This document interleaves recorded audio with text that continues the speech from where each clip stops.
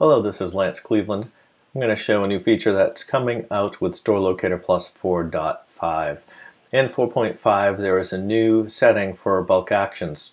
The previous method of deleting or updating locations en masse was to go through and check off the locations you wanted to address with the bulk action, for example, deleting these locations, and click Apply.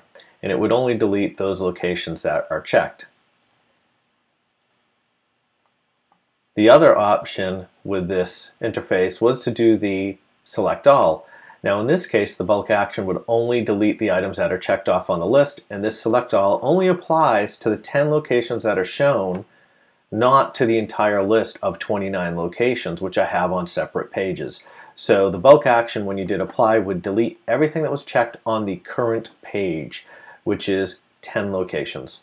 So the new option is to allow you to apply a bulk action like a delete or a feature or any of these other settings to everything in the database, and that's what the To All button does. So if I now do delete permanently and click To All, it's going to run through and delete every location in the database regardless of what's checked off or not on the page. So that's a quick way to process actions on an entire list without actually going through and having to check them all off. And that's especially important for large lists with thousands of locations. So I just re-imported the locations here, and you can see how this works with things like featured and so forth. So I'm going to feature my locations. I've got a list of 33 locations now, and I'm going to go through and make them all featured locations, and I do not have to set this to something like 10,000 locations if I've got thousands of locations to process.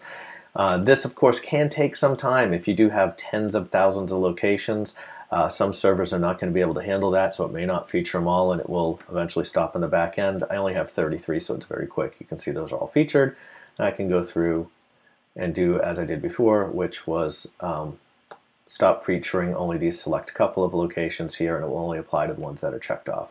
So that's new in Store Locator Plus 4.5. The bulk actions apply and apply to all feature. Thank you for supporting Store Locator Plus.